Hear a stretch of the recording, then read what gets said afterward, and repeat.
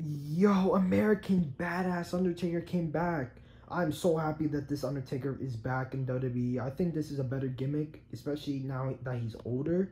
But, you know, the Demon gimmick has lasted quite a long time, and I think it was time to bring back this gimmick. And I think this is incredible for the Undertaker. I can't wait to see this match with AJ Styles. I think this is going to be the best match of Mania so far.